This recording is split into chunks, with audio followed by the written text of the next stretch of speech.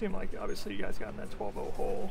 You were able to fight back from it, but then they kind of went on another run there in the second half. I mean, what do you think was kind of the consistent factor in those moments there?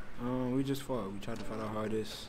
You know, shots didn't go our way tonight, but we just tried to fight, keep fighting it out until we could probably dig it out. We ended up coming out with a L, but we just got to keep fighting hard and we got to take care of the ball. Mm-hmm. What about you guys didn't knock down a three until 5 minutes left? Were they good looks? Were they rushed? Were they settling? Good looks. I mean, we got to be able to knock them down, and I feel like we'll knock them down in the future. We just got to keep shooting them and keep taking them and keep having trust in each other, and I promise we'll knock them down. Al, your losses on the road, 2 of them you got knocked to a bad start, Wisconsin and here. What do you think the bad starts are? What's the cause? I feel like we just gotta, weather the storm. We weathered the storm tonight. We just couldn't get it out, couldn't get the dub today. But I feel like if we keep, working, keep rolling with the punches, keep fighting back, I feel like we'll be fine. How do you make sure that your teammates kind of keep rolling with the punches? These road games have been really difficult. What do you say to them, try to lift their spirits? Keep your head.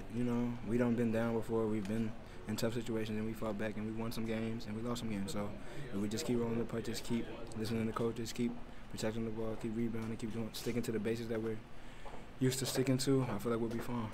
Al, how much time do you guys spend on working on three-point shooting in practice? We practice it a lot, and a lot on our own, a lot in practice. So I feel like it's just in due time we'll knock them down.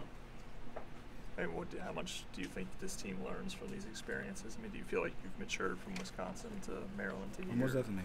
I feel like we've matured. We've learned how to fight back. We learned how to stick to it. We learned how to stick to the game plan and just keep listening to the coaches and keep, having each other's back. I feel like we've learned from each and every game, and I feel like we're going to get better from this. You go on the road now again. Is that a good thing sometimes when you get an edge from this game? I mean, we took a loss. We got to be able to fight back from it. I mean, we got a game on Saturday. I mean, we got to be ready, and we don't have a choice. So I feel like we'll learn from it. We'll be better from it, and we'll be better on Saturday. I promise. What do you tell the younger guys, especially like Trace tonight? He won one of his better games. How do you deal with that? Oh, we know how good Trace is. So I feel like we just keep his head. We keep talking to him, keep leading him, and he'll be fine. He's a great kid. His work ethic is unmatched, so I feel like he'll be fine. Okay, I'm gonna let him go. I got Justin. Thank you very much.